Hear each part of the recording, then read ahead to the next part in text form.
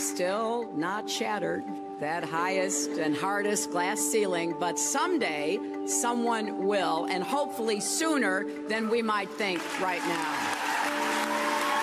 Hillary Clinton did break through the glass ceiling, so she made some mistakes, but make no mistake, she did in fact win more votes than Donald Trump. Glass ceiling? It's not like roof, but it's like glass, but it's like the roof. The glass ceiling for women in the workplace? For me, anyways, it's non-existent. It should be non-existent. I have personally never experienced a glass ceiling. You aren't aware of it until you hit it. I think a glass ceiling is scary. I refuse to believe there was a glass ceiling for years. That's where we are. A glass ceiling is invisible ceiling that you hit in relation to your pay. D'être promu. C'est le cas des personnes de couleur et c'est le cas des femmes. Je sais pas. Le plafond de verre, moi je pense que c'est quelque chose de très très personnel. Nous c'est le plafond de béton. Hein. Ah oui, c'est vrai. Keine Ahnung. Vielleicht auch von einem Gewächshaus. Myślę, że szklane sufit to jest coś, co nie powinno być akceptowane. Klaaslaki. Klaaslaki. Ma ei tea, mida see klaaslaki tegelikult tähendab. Look at the sky, is that right? See through, that's it. Dat bestaat niet. Nee. Ensimmäisen lasikasvun, mä luulen, että se oli varmasti Suomessa. Lasikatto. Tarja haluaa murtanut lasikaton. Suomen 11 presidentti oli nainen. 11. Siihen vaadittiin melkein 100 vuotta. ガラスの天井。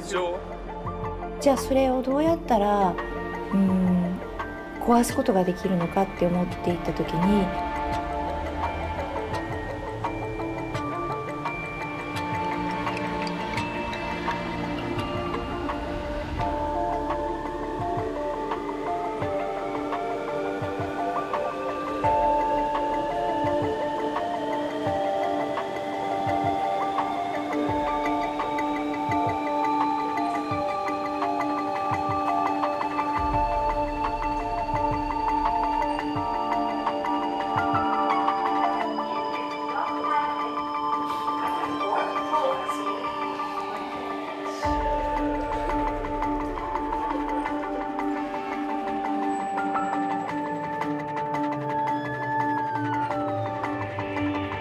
The glass ceiling. Does that phrase mean anything to you? I discovered it a few years ago when I stumbled upon The Economist magazine's Glass Ceiling Index. This index tracks where women have the best chances of equal opportunity at work within the affluent world. The Glass Ceiling Index compares 10 sets of data across 29 countries on higher education, parliament, senior jobs, and pay. These are pretty complicated issues, but hard to ignore. In what sense do you mean a glass ceiling? In regards to how high you can go? Normally associated with women trying to push through to get more money. At first, I was fascinated by the statistics. Now I am astonished. It is difficult for me to grasp that as women, we are still 2 centuries away from gender equality in pay. 2 centuries? Is this a joke? Oh. I'm a filmmaker and I see the world through my lens. So I decided to travel the world and try to capture that glass ceiling on camera. I wanted to portray the different aspects of the glass ceiling index, to show that the statistics are not just abstract numbers, but have real consequences in women's lives. At least, that was my plan. It took me years to find women who are not afraid of being filmed while breaking through their glass ceiling. Finally, I found Rebecca.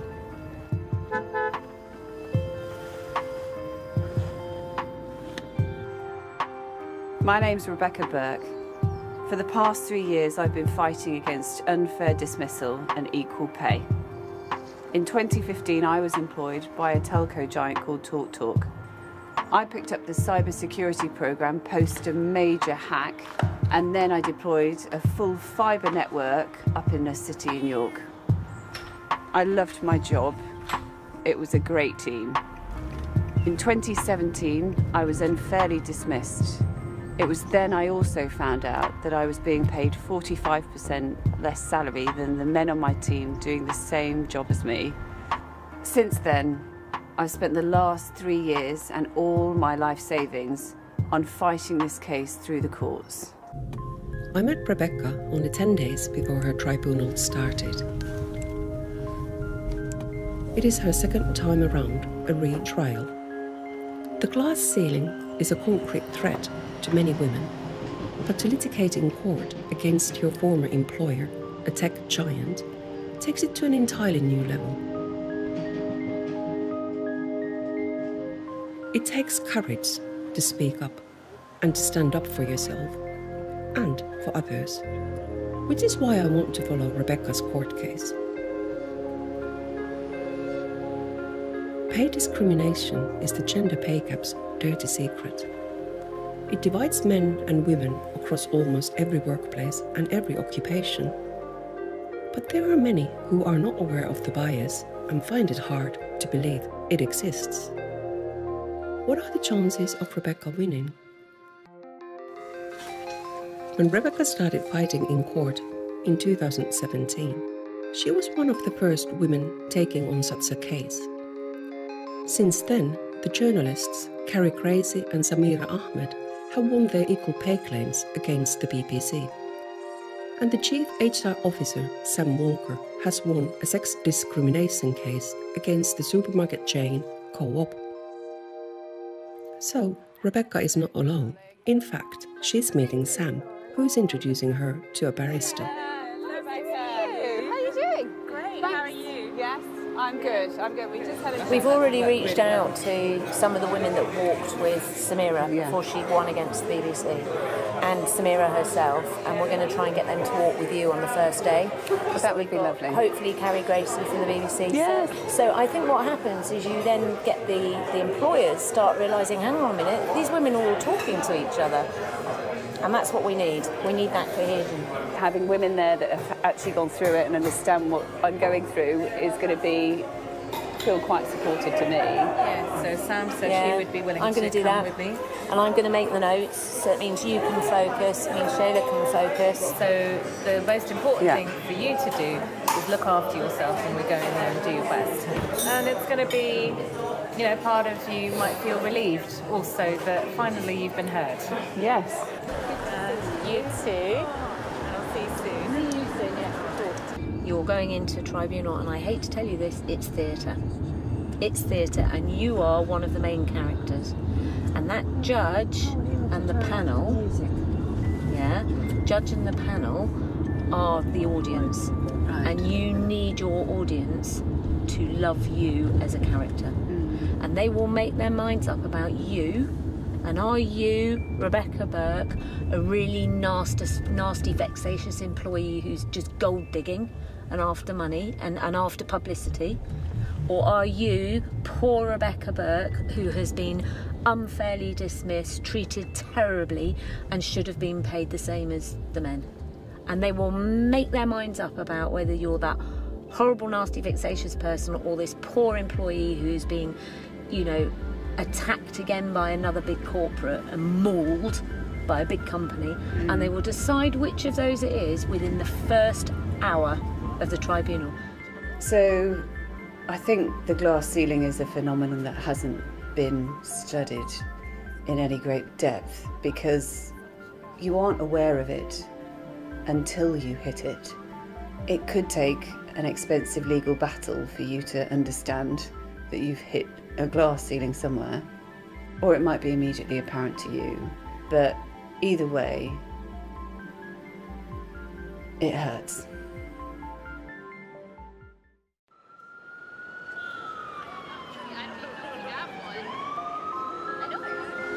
So what is a glass ceiling? Something like that? I mean, this glass. So you can see through it, like to go through it. Wow. Yeah, it's like the top. It's an unfortunate truth in our society that half of our world is constrained by a gender bias. You might know that the term glass ceiling was invented in the USA in the late 1970s. Consultant Marilyn Loudon was the first person to coin it during a 1978 speech.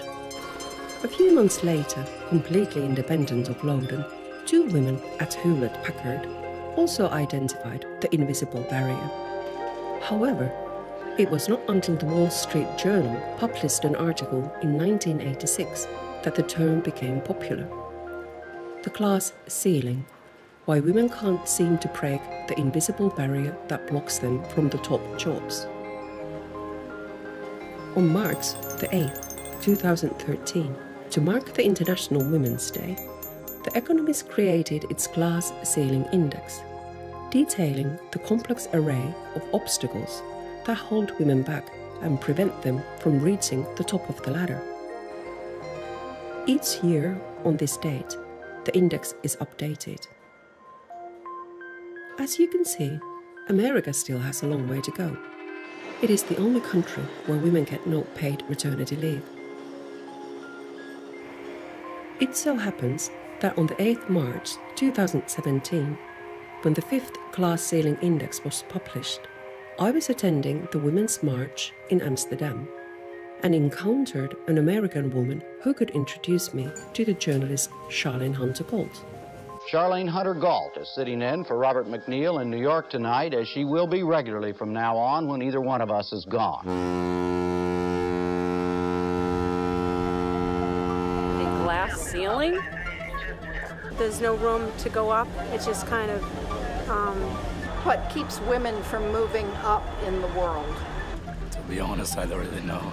The most successful folks are white men. If you're not a white man, if you're a woman or a black person, there's the inability to rise up to executive level. Charlene Hunter Galt is an award-winning journalist and a civil rights activist. She was the first African-American woman to enroll at the University of Georgia in 1961. She wrote the book In My Place about her walk into history.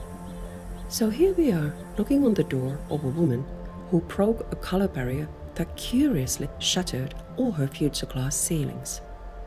I think it's very important for young people to feel empowered, regardless of their color.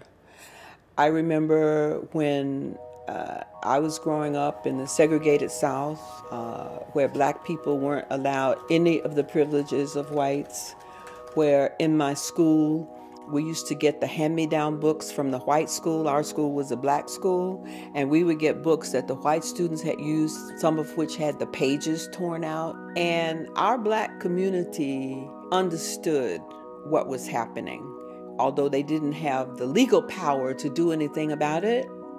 But what they would do is they would have fundraisers where they would go out into the black community and raise money to make up for the deficits that our black schools suffered.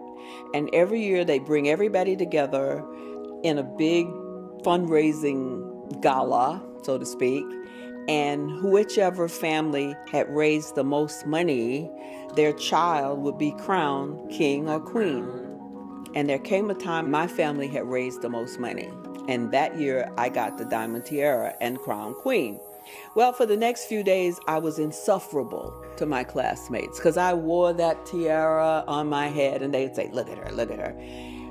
Eventually, I took it off. But the notion that I was a queen took up residence in my head and my heart and my soul, so that whenever I was called nigger, when I walked onto the University of Georgia campus and they was shouting, "Nigger, go home," I was looking around for the nigger because I knew who I was. I was a queen. And I call that armor. And it was the people in our communities that taught us that we were as good as anybody. And so it was the armor that gave us the protective covering that we needed to meet any challenge. Now, that is not to say we were perfect because we made mistakes. We were human. But that was the thing. They taught us our humanness, which was our first-classness. I don't recall ever having any challenges to my professional work, but that's because I had no doubt. I mean, they might have been out there, but I never saw them. That's what I'm hoping we can teach our young people, regardless of their color or their sex or their sexual orientation, not to have any doubts that they can be whatever they want to be. Calling all dogs! Pick up the baton. If you believe it, say it with me. Pick up the baton.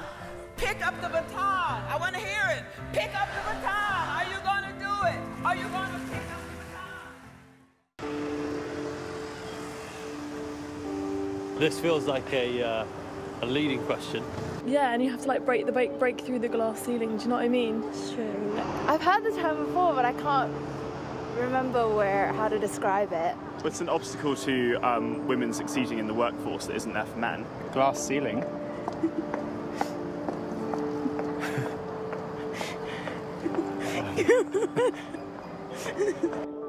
I am surprised to discover that the UK is one of the more unequal places for working women in the industrialized world. However, there is progress. From 2017, Britain's biggest companies are legally forced to publish their gender pay gaps. Gosh, what a lot can happen in a day. You've got a barrister. I know. You're being represented. I'm going back into Sam is Rebecca's friend. She has recently faced a similar case herself, and she wants to help other women to get through it. Few women fight in public, simply because the stakes are too high. In my case, we've remortgaged my home.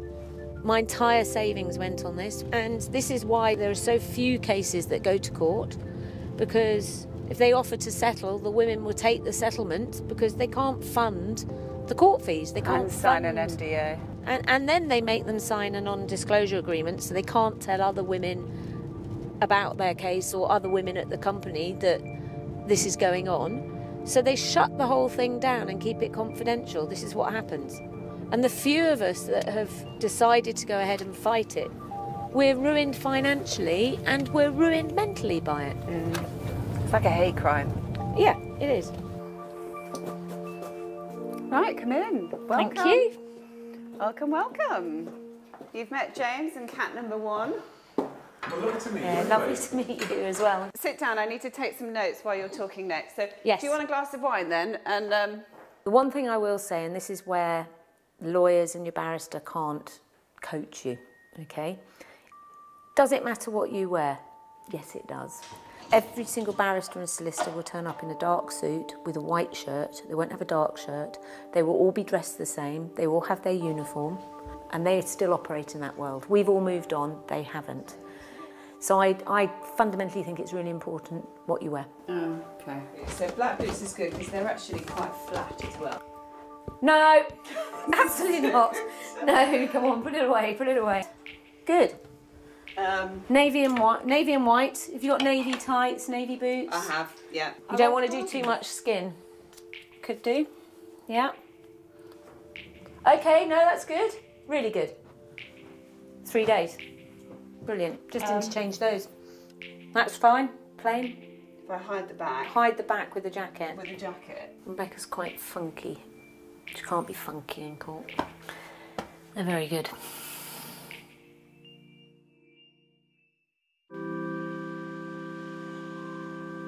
You know, one person plus one person plus one person is a group of people.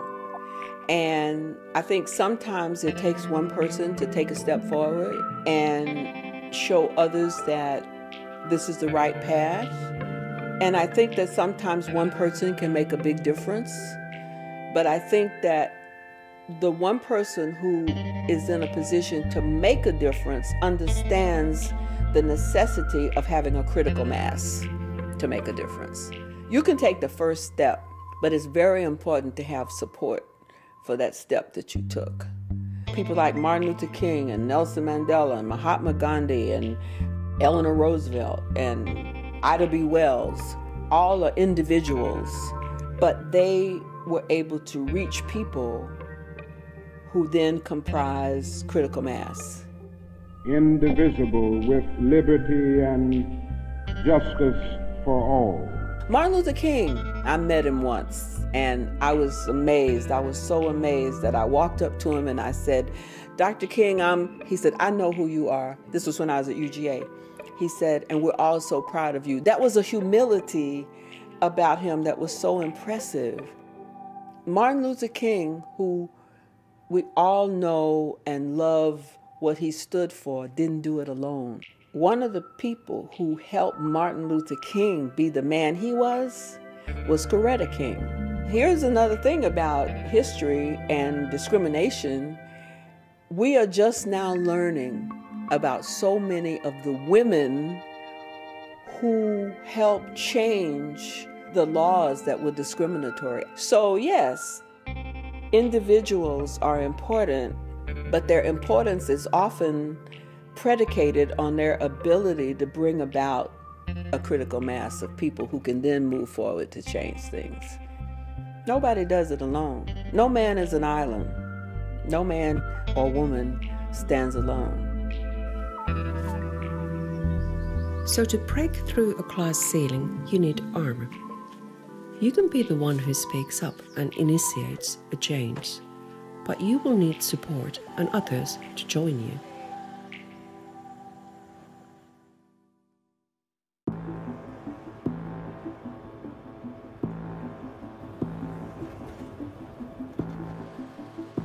The court case starts on Monday, January the 27th, 2020. The women meet in a cafe before the press walk. Oh, I'm shaking a bit now, obviously, but thank you so much. Hi, hello. Right, yeah, if you wouldn't mind all going before me, the photographers are congregated at the other end, but we'll stop. Shall I shout stop? Well, we're going to follow you, not you. And then we'll stop. We should be following you. Yeah, but then I'll come to the front because Mary wants me at the back.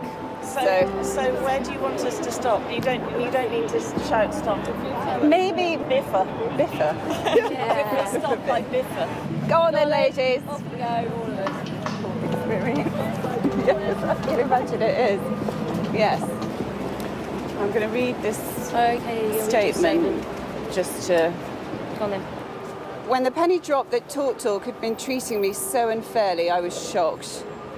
Now, after 2 years working for justice on equal pay, nothing surprises me anymore. The cost to me, my family and my friends in getting this far has been enormous, but I'm totally committed to getting justice.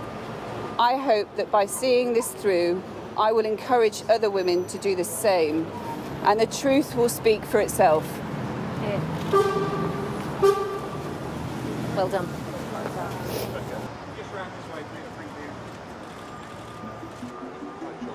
So we register here, don't we? Yeah. And then we find out information. After the security check, the trial is in one of the rooms of Victory House. The law dictates that I'm not allowed to film in the courtroom, but I will do my best to describe it to you. The trial is public, and a big crowd shows up on the first day. We sit down on different sides of the room, divided like in a church.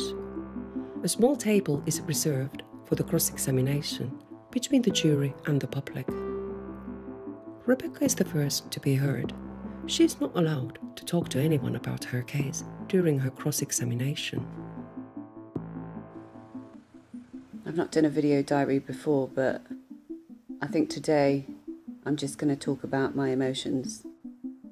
I have no idea how I came across to the many people that were sitting in the audience for the tribunal hearing, but from my perspective, it was probably one of the most grueling experiences of my life.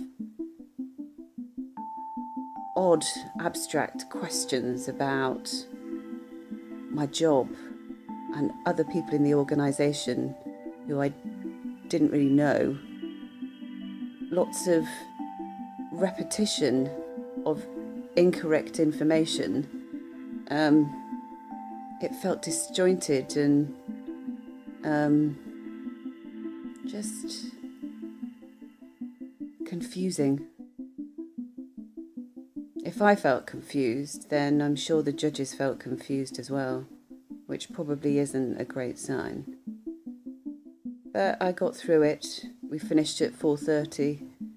I've probably got a long night ahead of me, and then a long morning before I head into the courtroom for what hopefully will be my longest day. And if it's anything like today, it will be confusing and comfortable, but it won't be long. And hopefully it'll be worth it, because the truth will come out and I'll end up winning this case. Oikein hyvää huomenta, hyvät matkustajat, ja tervetuloa tälle Finnarin savuttavalle vuororakennulle Helsinkiin. Having grown up in Finland, it comes as no surprise to me that the Nordic countries are at the top of the glass ceiling index. But now I wonder, what is their secret? What is a glass ceiling? Oh. Niin kuin monella alallahan tämä lasikatto on jo murtunut ajat sitten ja tavallaan sinne on tullut jo tällainen miesten lasikatto. Joku, mistä ei pääse ylöspäin. Naiset on kai aika onnellisia vielä tällä hetkellä ansaitessaan vähän vähemmän rahaa ja olevansa vähän niin kuin enemmän semmoisia kakkosluokan ihmisiä siinä lasikatossa alla. Sellainen näkymätön este naisten tai jonkun muun ihmisryhmän nousulle yhteiskunnallisesti. Finland was the first country in Europe to grant full rights for women to vote. The world's first female members of parliament were Finnish, elected in 1907. They were teachers, seamstresses, weavers, housemaids and journalists. Iceland was, however, the first country in the world to have an elected female president, Vigdis Finnbogadóttir, in 1980. Ég ákaflega stolt að Íslendingar skuli hafa valið sér konu fyrir forseta. 20 years later, in 2000, Tarja Halonen became Finland's first, and so far, only female president. Kun meillä pidettiin kovin suurena saavutuksena, tässä tietysti olikin, että Suomen 11 presidentti oli nainen, 11. Siihen vaadittiin melkein 100 vuotta. Niin sitten ne tytöt sanoi, pienet tytöt, naisen avut, ne sanoi, niin, miksi se kesti niin kauan? Minkä takia se kesti niin kauan? Ja niistä se oli heti itsestään selvää.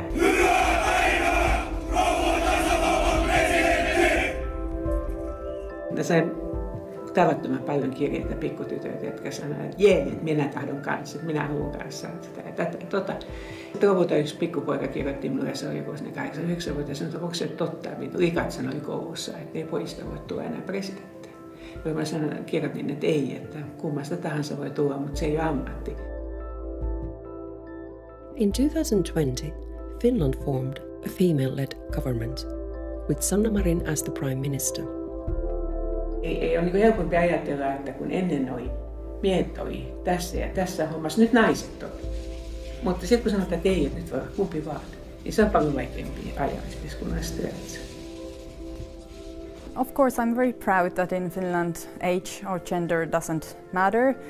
I think the issues matter, not the people behind the issues we are all working on. So I think everyone matters.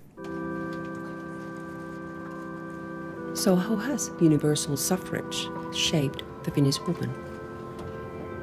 Se on muokannut sekä suomalaista naista että suomalaista yhteiskuntaa. Ilman sitä todennäköisesti ei olisi ollut mahdollista saavuttaa niinkin nopeassa tahdissa köyhässä syrjäisessä maassa, joka Suomi oli 1900-luvun alussa, niin hyvinvointivaltion perusteita. Eli naiset poliittisessa elämässä ovat aina painottaneet tätä hyvinvointia.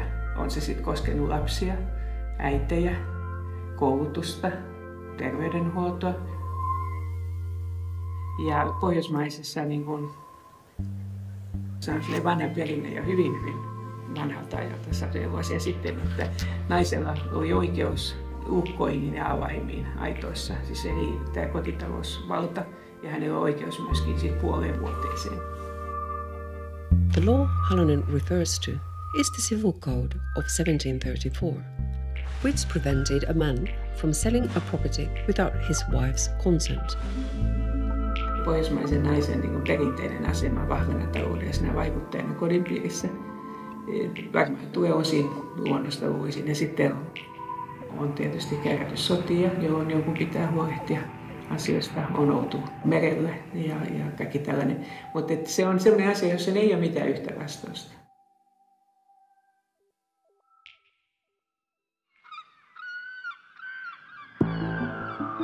We are back in London for Rebecca's second day of cross-examination. My name is Shayla Ali and I'm a barrister. There's two ways to argue equal pay in this country. So it's either like work, which is my work was the same as my male comparator, which is what they call them.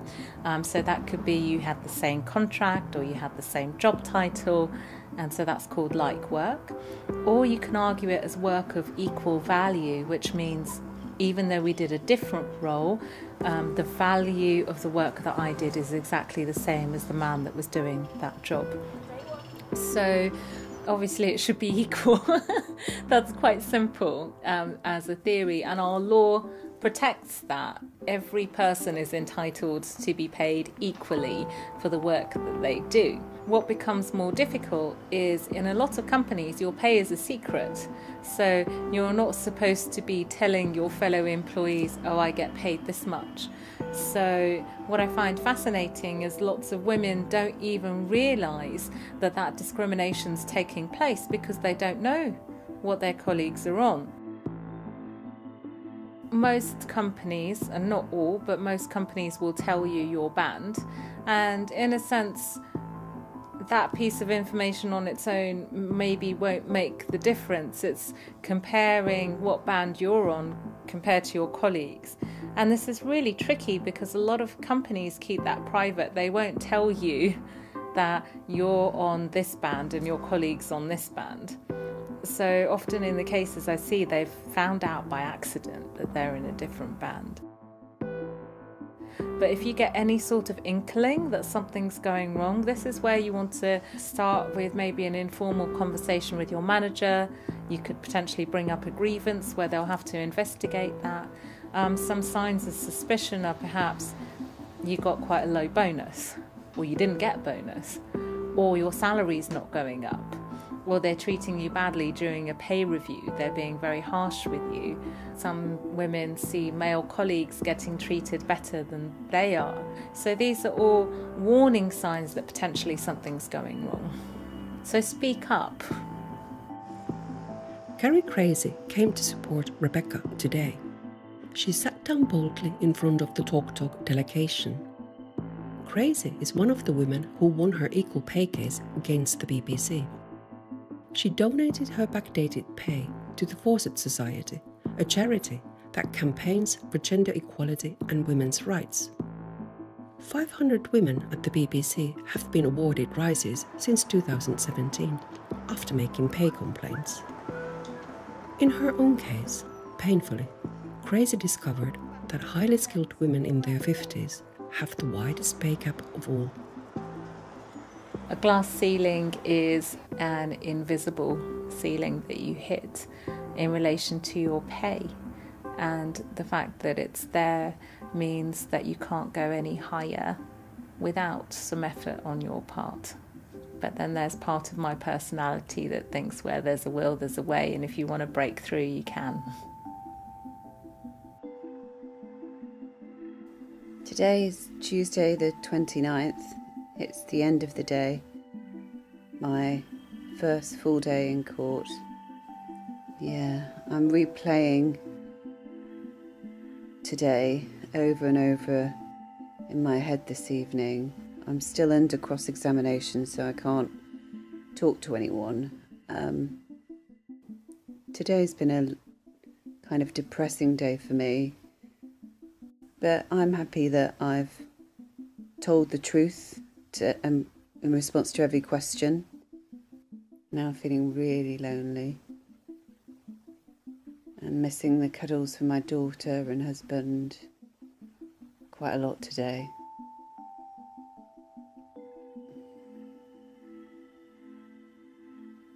Good night.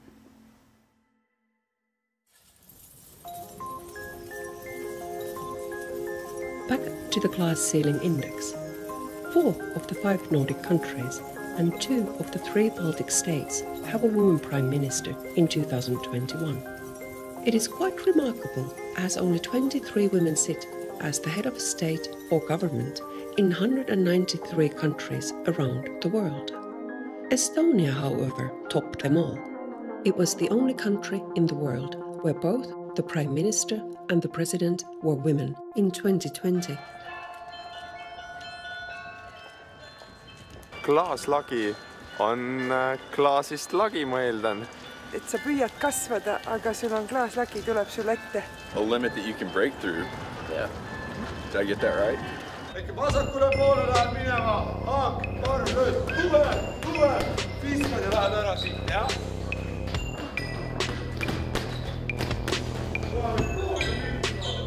Pihta ei saa, ajad taga, hopp, liigud kogu aeg üks puu. Välja veedest. Õppidi. When Axel became a father to a baby girl, he decided to become a stay-at-home dad. It is not a common thing to do in Estonia or elsewhere in the world, except in Sweden, where close to 90% of fathers take paternal leave. Ma olen Aksel ja ma töötan muidu ettekandjana, aga hetkel olen kodus Loviisaga. Mu kihlatu käib koolis, ta õppis loomaarstiks. Ja siis ma väga tahtsin, et ta ikkagi jätkaks, siis hoopis mina jäin lapsega koju. Eestis võib ka mees jääda lapsega koju ja see on aasta ja pool ja saab täpselt samamoodi siis vanema toetust terve see aasta pool iga kuu täis palka. Kõigepealt tegelikult ma võtsin 2 nädalat isapuhkust, kuna veel töötasin ja siis ma võtsin ennast ametlikult töölt vabaks ja siis hakkasin saama isapalka pluss siis lapsetoetust veel. Ma ei tea ühtegi tuttavat meest või inimest, meesterahvast, kes oleks jäänud lapsega koju. In 2016, the glass ceiling index first included paid paternity leave, the only benefit aimed at involving men. Many governments offer up to 3 months of paid maternity leave, but only a dozen governments offer fathers 2 weeks paid leave from work. 5 countries offer none. But companies are also starting to recognize that fathers can have a more critical job than simply being in the workplace. Better work-life policies attract younger generations. When fathers care more, women earn more. Ma otseselt ei torma ja ei pürgi nii kõrgele ja kaugele nagu Aino. Seepärast ka oli meil kasulikum mind koju jätta. See on hea kogemus olla lapsega kodus.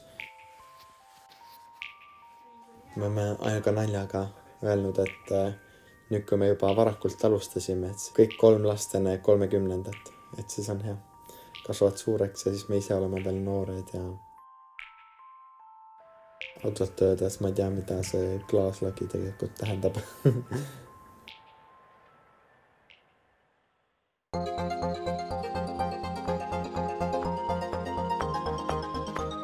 Today is the 3rd day of the court case. Sam describes how the case has gone so far. I would say the first part has not gone well for Rebecca. We have 2 issues at play here. First of all, we have the barrister on the other side who is questioning her. The questions are obtuse. They're multiple questions. It's not one question at a time. And Rebecca's finding it hard to follow what question she's being asked at any one time. They're also leading her down a trap, which is always the case when you're being cross-examined. And Rebecca is doing what we asked her not to do, which is to preempt what's the next question. So let's hope today that she has slept on it, she realises that it's not doing her any good, and we get some short, sharp answers from Rebecca today. How would you respond in Rebecca's situation? Would you know the rules of this strange game? Would you know that if you ever answered, "I don't know," as honest as this response might be, it would not help you in the courtroom? Sam used to be the Chief Human Resources Officer for the Co-op supermarket chain in the UK. She found out that she was paid £1.7 million less than a man with a less important role. Sam complained. The company sacked her. Well, everything I learnt from my fight I'm now helping other women with, because it is so similar every single case, and there seems to be a toolkit. If a firm goes to a legal firm and says, "Oh, one of our employees is claiming equal pay, what do we do?" Who are the male comparators? Quickly give them more things to do, make their jobs look bigger. Any projects that they've worked on in the last few years, make them sound really, really big, and start really micromanaging the woman to the point where you're putting so much pressure on her, she starts to not perform. So when you get to court, their stock answer is, "Oh, the men were in bigger jobs and they did all this extra work and she's a poor performer." And they all do the same thing. Every single one of these cases. Sam won direct sex discrimination because of the bonus disparity and unfair dismissal. But fighting in court makes you lose your reputation. Sam had a very senior role. She will never work at that level in HR again. However, her experience has inspired other women to fight for their rights.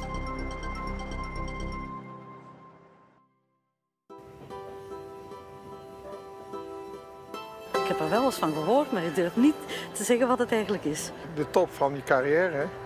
Of het liefst erdoor. Huh? Ik zag posters hangen van het aanrecht is niet het enige recht dat vrouwen hebben. Doorbreken het glazen plafond. In 1991, I moved to the Netherlands and became a mother in 1995. I discovered that, as a Finn, I carried with me certain misconceptions about a woman's role in society. I was surprised to learn that most Dutch women give up their full-time jobs when they have families. Little did I know that I had chosen to live in one of the worst countries of the glass ceiling index. Until 1958, if a Dutch woman got married, she would be fired from her job the next day. And over the border in West Germany, as recently as 1977, a woman could not work without the permission of her husband or father. And if she did work, her salary was paid into his bank account.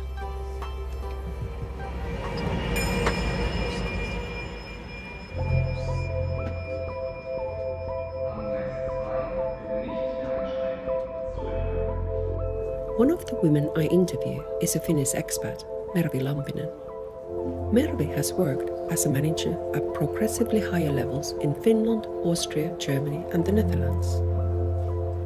Durchsichtbar ist, transparent, wenn etwas transparent ist und man sich nicht mehr vor irgendetwas verstecken kann. Keine Ahnung. Verhindert, dass ich mich nach oben arbeiten kann. Eine Hemmschwelle für die deutschen Frauen, in Führungspositionen zu kommen. Mervi has built an international career while bringing up her son, which has not always been easy. Silloin kun mä muutin Saksasta, ensimmäisen kanssa Saksasta, niin mä muutin Hollantiin. Ensinnäkin mä olin töissä hyvin isossa kansainvälisessä elektroniikkayhtiössä. Mä tiesin, että samaan aikaan palkattiin mies ja minä samana päivänä. Meillä oli samanlainen työkokemus, samantapaiset qualifications. Ja niin mä olin korkeampi koulutettu kuin hän. Hän sai huomattavasti korkeampaa palkkaa kuin minä. Menin kysymään meidän henkilöhallinnon puolelta ja sanoin, että miehille maksetaan enemmän, koska miehet tarvii enemmän rahaa, koska niillä yleensä on vaimot ja lapset kotona. Aina mä käytin sitä argumenttia, että mä olen yksinhuoltaja äiti, että mulla on lapsi kotona ja maksan hänen koulumaksujansa ja muuta, mutta silti ei se mennyt läpi. Sitten muutin samassa yhtiössä toiseen osastoon, mitä oli 120 ihmistä sieltä, jota mä johdin, ja usein kävi niin, että kun me mentiin kokouksiin, niin ihmiset kysyivät mun alaisilta, että hei, minkä takia sä otit sihteerisi mukaan? Ja sitten mun alaiset sanoivat, että sori vaan, tää on mun pomo, että ei tää ole mun sihteeri.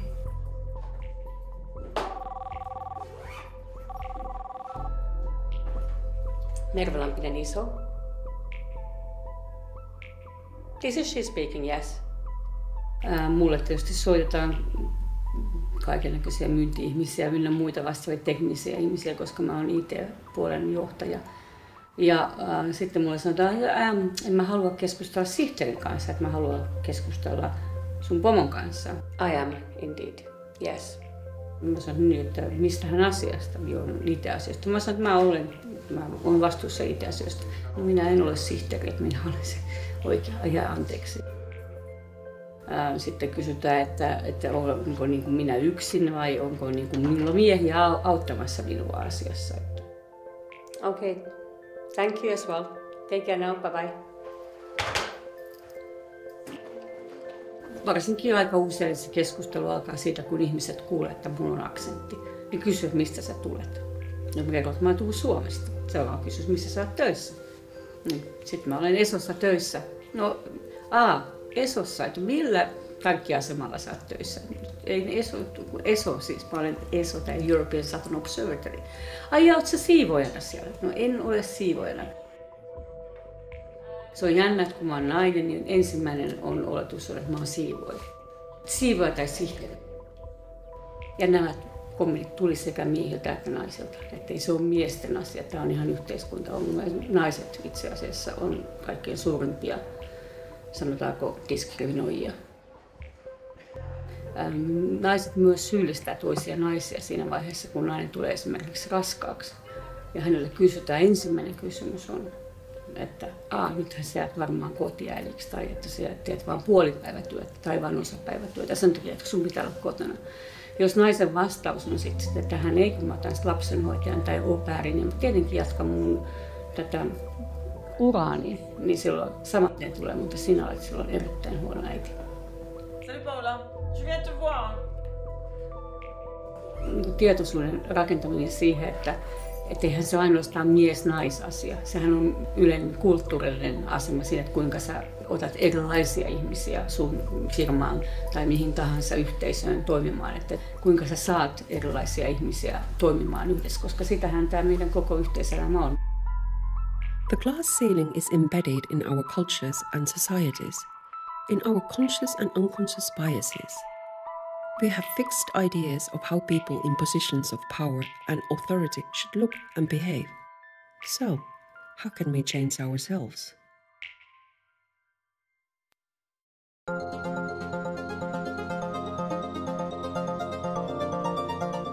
So, reflections overnight.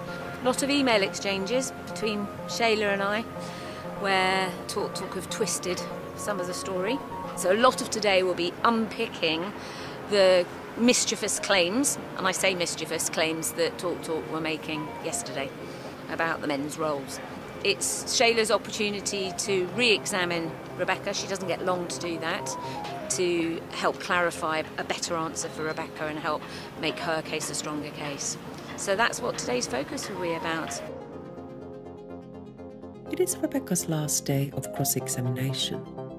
According to the judge, the most significant disagreement is Rebecca's salary scale. He asks her why she wasn't aware of her scale. Rebecca's voice trembles. She says she didn't know what salary scale she was on. She had assumed she would be on the same pay scale as her male colleagues. I am no longer shocked when I hear that Rebecca was in band C of the salary scale, while the men were in band B, and that she was also on a lower grade, grade 16 to the men's grade 17. The difference runs to tens of thousands of pounds. After lunch, it is Shayla's turn to start cross-examining. She asks one of Rebecca's ex-colleagues if he now wondered why Rebecca was the only female program director on a different pay scale. He says no. Rebecca's former boss was even more dismissive. Rebecca was a pleasant worker, he says, but her work was not as significant as that of men. If anything, she was slightly overpaid for her role.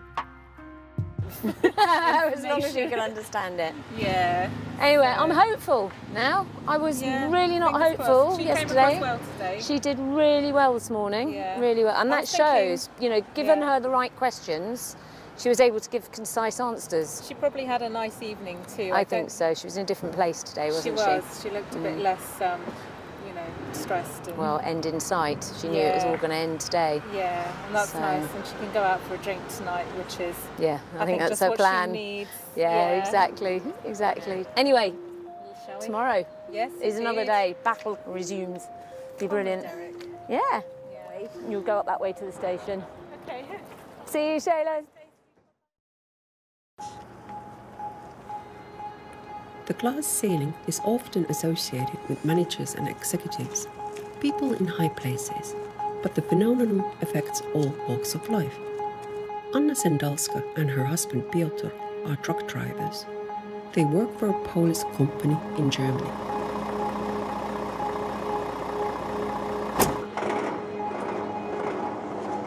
Someday, Anna and Piotr hope to return to Poland and start a family.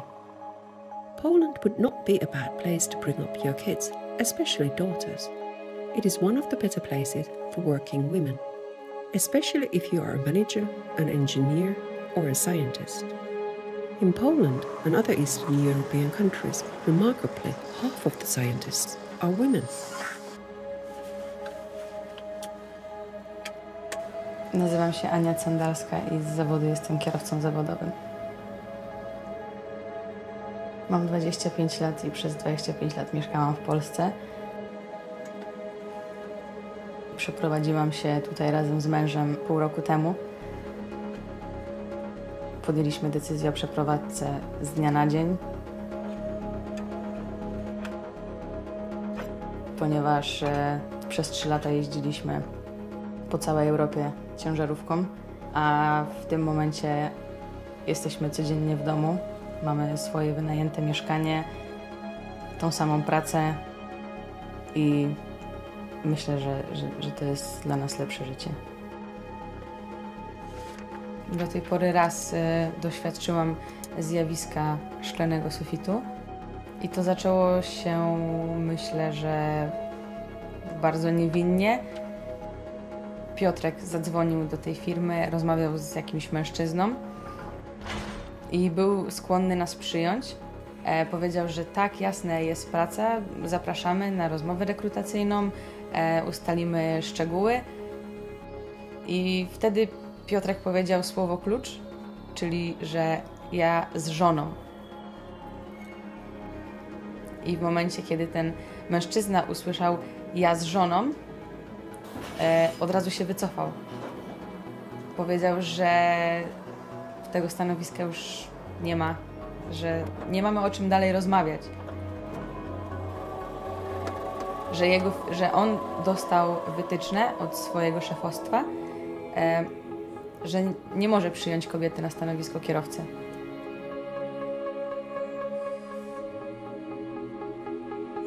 Ja zawsze zarabiałam tyle samo pieniędzy jako kierowca ciężarówki, jako kobieta, co mój mąż. W obecnej chwili jest tak samo. Zarabiamy dokładnie tą samą kwotę co miesiąc, a jedynie słyszałam o takich przypadkach, gdzie dziewczyny zarabiały połowę tego, co zarabiał ich partner, jeżdżąc razem jako zespół, jako team.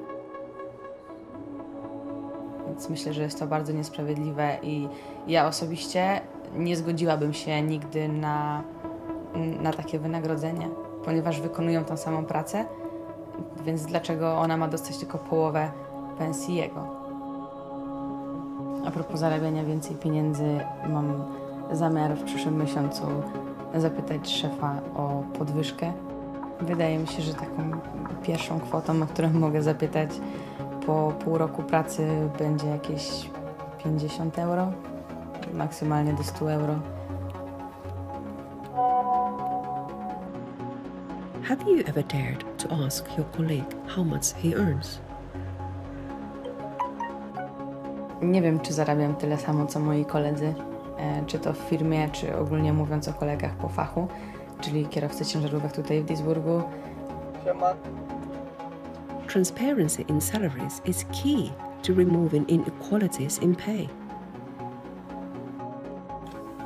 Men and women pay the same for a cup of coffee, and yet for every euro that a man earns, a woman makes just 85 cents. This is the gender pay gap. Say, a cup of coffee costs 3 euros. Effectively, this means that for every 6 cups of coffee that a man buys, he will get an extra cup of coffee for free. It's almost as if there is a special loyalty card only available to men.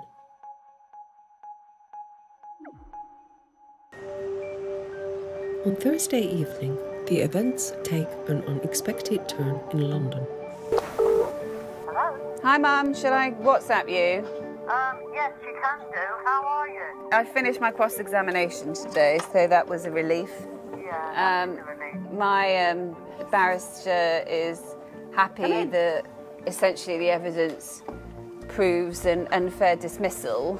So really next week is going to be key. But we thought it was going to take a turn tonight when my barrister Shayla got a call, well, an email. It was an email from the respondent's barrister to ask for a without prejudice conversation to see if they could settle the matter. So I haven't heard anything more than that. I need to plug my phone in because I ran out of battery. But we think that's a great sign. The biggest piece of advice I can say is don't be rushed into anything. Congratulations. Okay? Come on, everyone!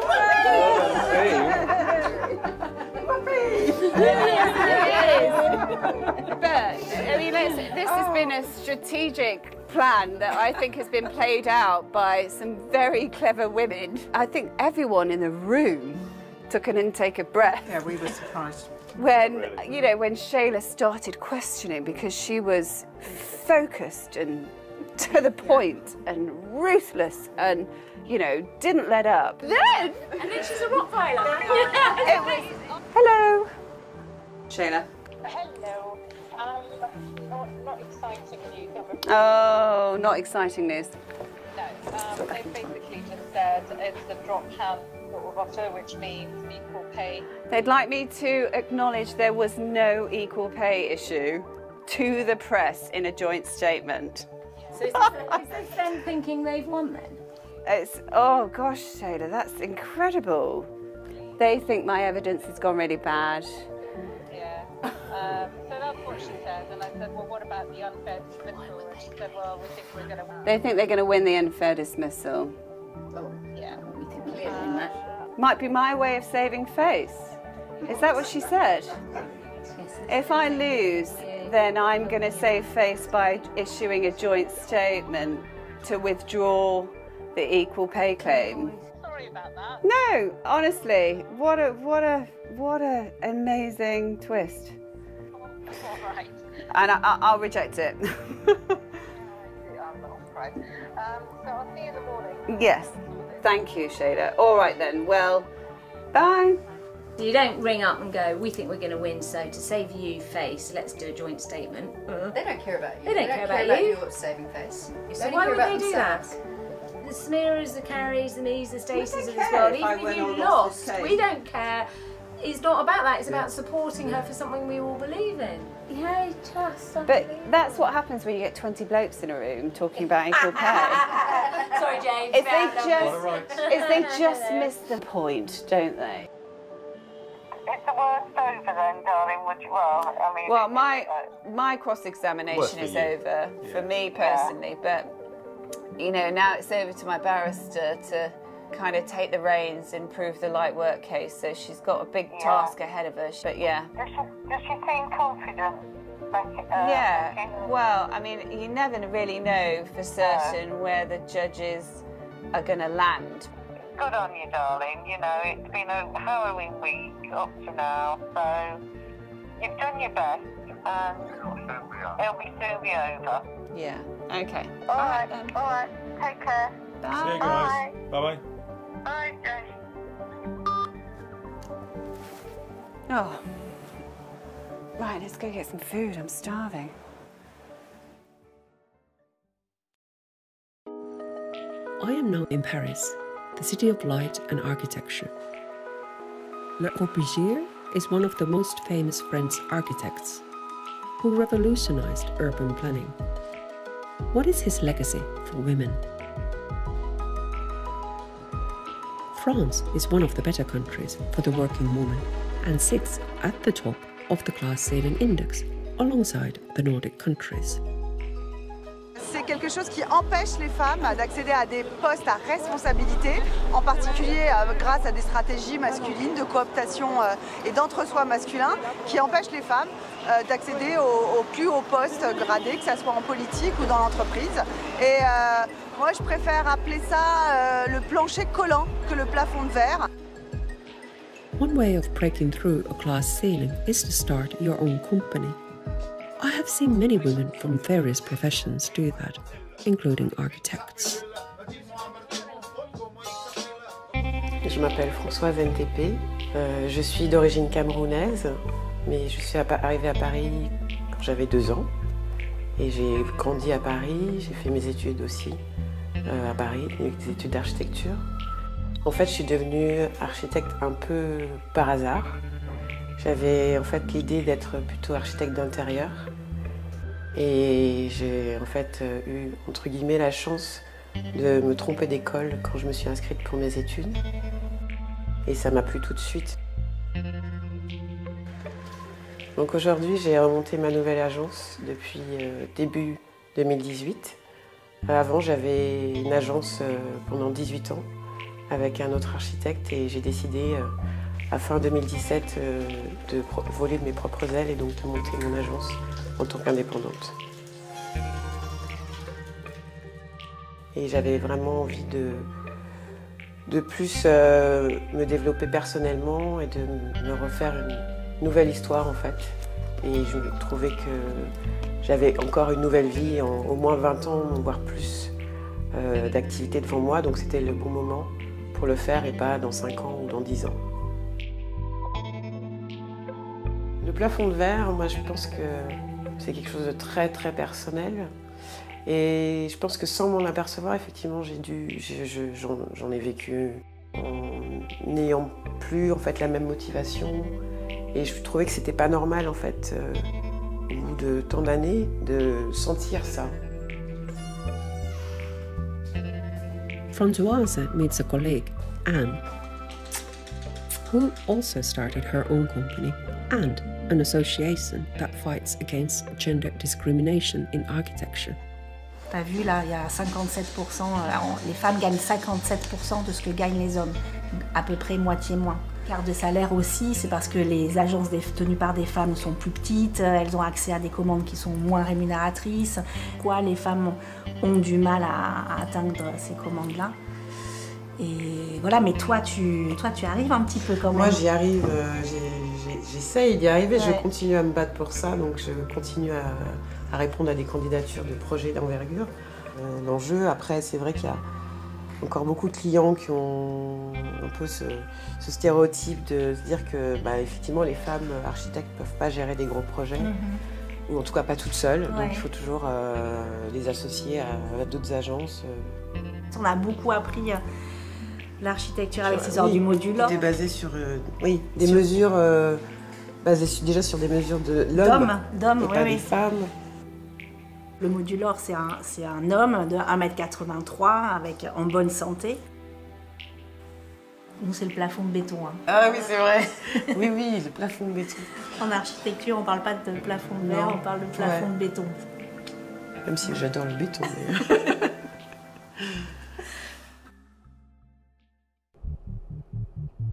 After a night of ups and downs, another turn of events awaits next morning. There is something in the UK law called a data subject access report. It's the first thing you ask for when you're thinking of taking an employer to court for any reason. You ask them to produce all the data they have in the company that is relevant to you as an individual.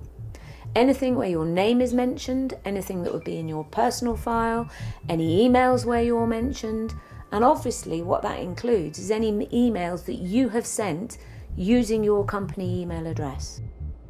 TalkTalk uses an old email as new evidence against Rebecca.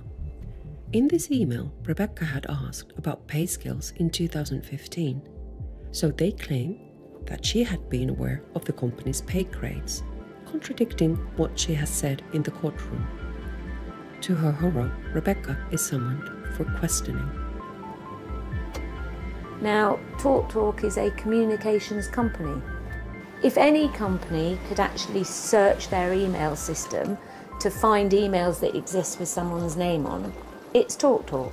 They've known about that email for at least 2.5 years, and they have deliberately not given it as part of that data subject access request. Rebecca was very open and said, now I've seen it, of course I remember it, you know, this is 5 years ago, I'd completely forgotten. And fundamentally she doesn't believe she's a liar. That cut her to the core. And she just completely broke down in the toilets afterwards. When we eventually got her out of the toilet, she was shaking. I cannot believe that they have made me look like this person that I'm not. To then hide and withhold key evidence that you yet after the cross-examination until 10 o'clock, and after my witness statement, my cross-examination is finished, until 10 o'clock the night before their witnesses come on, is just out of order. And you can get that to the press. They questioned you knowing that document existed, because there was one of their people in the room that knew about it, smiling away when you were being questioned. So it wasn't that she realised and remembered the document because of the questioning. She knew they were going to hand it in after they'd asked you that questioning. It was entrapment. Yeah? And that's what you talk to the press about. Okay. But that's all after this, and when you sue them for breaking the law on DSAR. Yeah. The likelihood now of being able to prove the like work or equal pay claim is very slim, because TalkTalk have had more airtime about the jobs, and it is very hard for Shayla to cross-examine them about their jobs, because when Rebecca was asked about their jobs, her answers were, I don't know. So Shayla can't cross-examine on an answer that was, I don't know. So it's hard. It's a really, really hard case to win now. It was a long night last night, cross-checking witness statements with my witness statements and preparing some cross-examinations for Shayla. So I got about 7 hours sleep, which was really quite good. In the middle of the night I woke up and had to write things down, but then I managed to get back off to sleep again. So yeah, I'm feeling that I'm recovering, and I'm still hopeful, despite everything that's happened, that we've got some fair judges who will recognise the entrapment that TalkTalk laid down last week for me. I'm sure it's not an unusual thing. I'm sure lots of other women and people that are discriminated against also have these kinds of issues through their court cases. And so I'm just going to ride it through and keep on fighting and hope that the truth will prevail.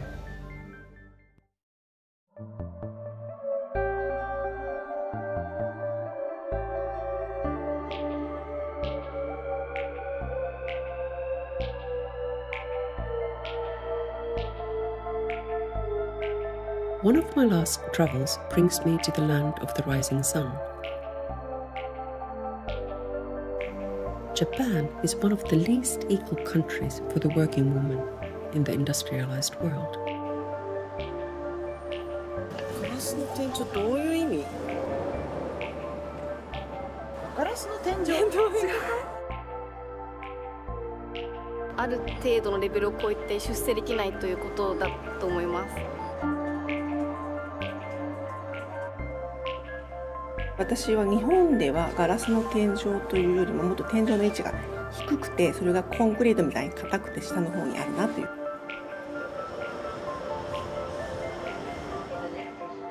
Miyoko Kojima used to be an engineer in an electronics company. It took her 30 years to recognize that there was a glass ceiling she couldn't break through, so she changed her career. 私の名前は小島美代子です。仕事はダイバーシティ&インクルージョンに関わるコンサルテーションをしています。先に乗って。どこにでもガラスの天井が存在しているっていうことに気がついたのは本当にこの数年のことですね。屋根のあるところで止めてもらうことできます。よろしくお願いいたします。こんにちは。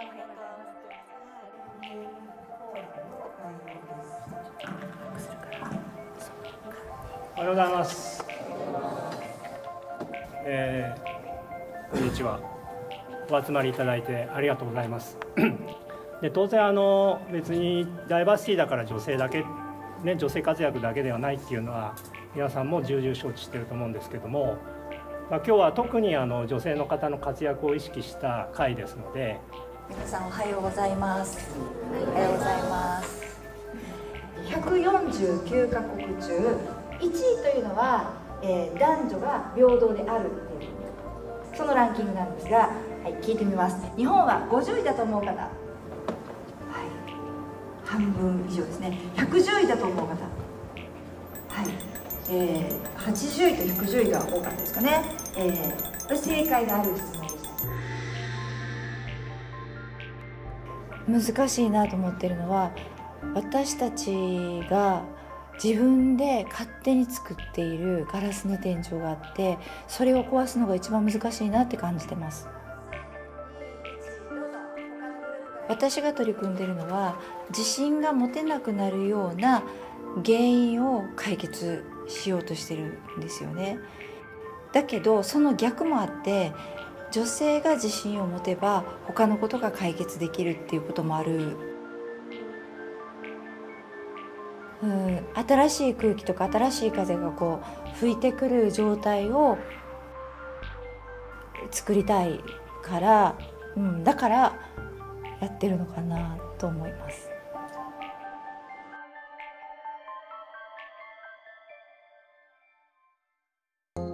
We are now on day 6 of the trial. A new day, a new week. So I'm back on Monday morning, ready to fight the fight.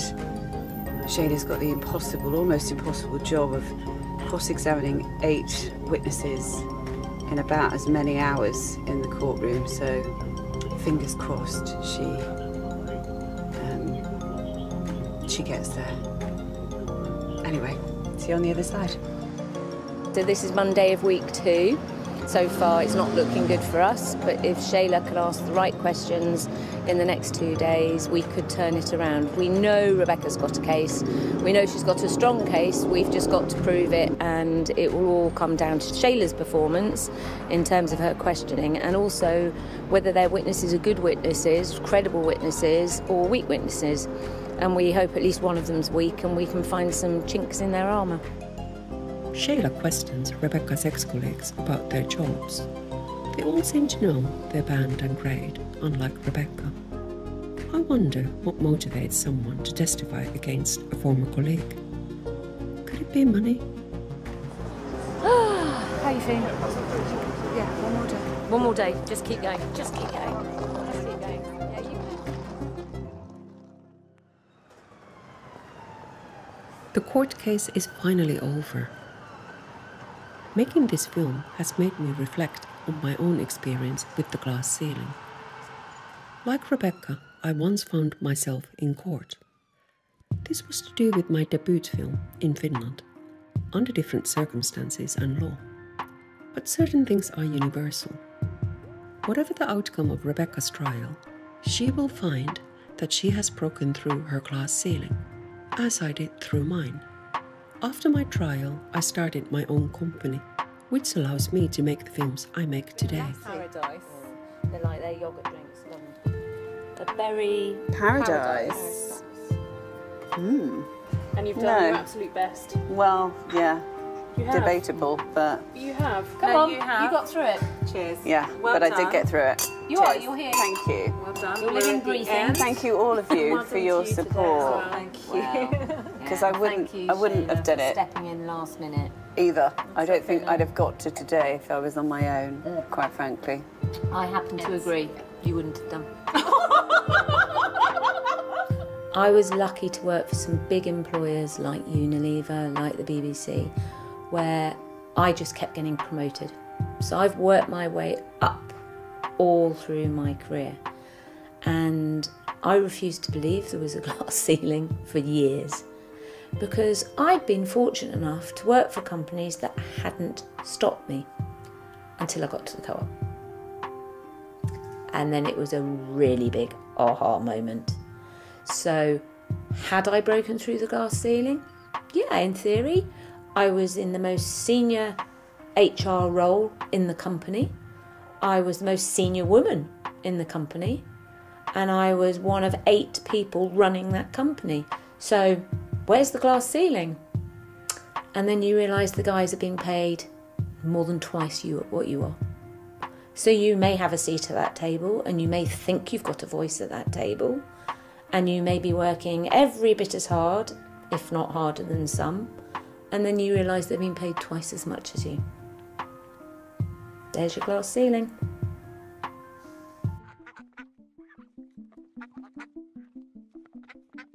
I wish I could tell you that the story of Rebecca's court case had a happy ending. The court case ended on the 7th of February in 2020, and it was quite shortly after that we, as an entire nation, locked down because of the respiratory virus COVID, and I lost the case. The person responsible for Rebecca's unfair treatment has come to become a global HR director, overseeing the pay conditions for hundreds of women. So we're again entering into another lockdown here in the UK in January 2021, which has given me a bit of time to reflect on the past year. Rebecca is doing a PhD in equal pay. I can forgive the people that did this to me. I can forgive the corporations and the culture that allowed it to happen. I can forgive our tribunal court system for letting me down. But I can't walk away from what I now know without trying to put it right in some way. It's so important to listen with empathy to people's stories like this, so that we can understand how to help them and protect the women and girls in our future from the same harm. Many women throughout history have never been given the opportunity to voice their stories and what happened to them. And I feel this is an important part of our collective history, and an important part of finding a solution in the future.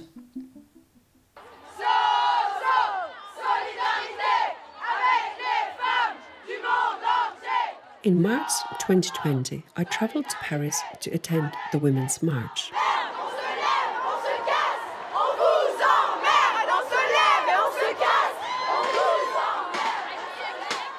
It was a week before the first lockdown of the coronavirus pandemic. Sadly, the clock then started ticking backwards for working women. COVID-19 is causing a she-cession, a recession that affects women disproportionately. And working mothers, women in low-paid jobs, and young women are especially hard hit. Remember, women were already 200 years away from economic equality before the pandemic. Well, that number is only increasing now. I mean, what can I say? My astonishment at these statistics is turning to horror. We really can't wait that long. In 2021, Rebecca returned to the corporate world as regional director in a new tech company. I was happy to find out that her former colleagues from TalkTalk that had supported her through her ordeal helped her to return to the job she was good at in the first place. You see, we need men to support us. This is not a woman-only fight. This is an ongoing fight for us all. We owe it to women like Rebecca, Sam, Carrie and Samira, the ones who risked their careers by standing up for us and for the next generations. 1 + 1 + 1 is a group of people, remember? Will you pick up the baton? Here we stand, we're 108 years ago at another inaugural. Thousands of protesters tried to block brave women marching for the right to vote. And today, we mark the swearing in of the first woman in American history elected to national office, Vice President Kamala Harris. Please raise your right hand and repeat after me.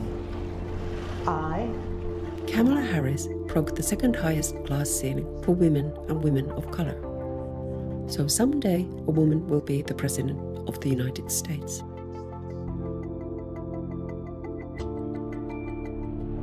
Tunnustaa sen, että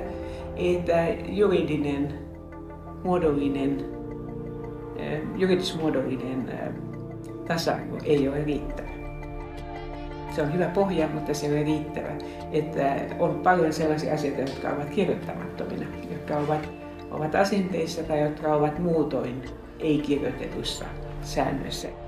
Sitten on toinen asia, mitä me voitaisiin tehdä paremmin. Mä olen aina sanonut, että lasikaton rikkominen, vaan sen takia, että voi rikkoa lasikaton, niin on tuskallista puuhaa. Että siinä ollaan sitten koko ajan naamaruvella. Että pitää tietää, että se tulee joku sit sun jälkeensä. Että siitä tulee tavanomaista, tavallista.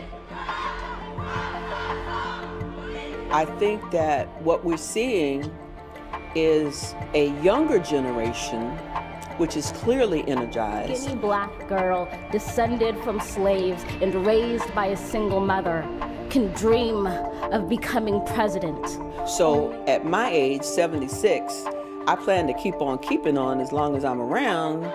And I also believe that the younger generation should embrace my generation because we know a few things. You are not fighting a battle that hasn't been fought before. And you have to, as we used to say back in the civil rights days, you have to keep on keeping on. You can't drop the ball and leave it on the floor. You have to pick it up and keep bouncing it.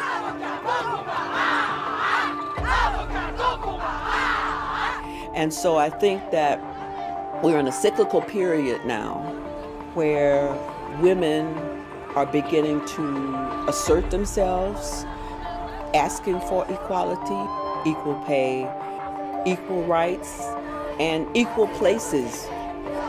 So I don't have any doubt in my mind that as ugly as this period is, we are going to survive and conquer and progress.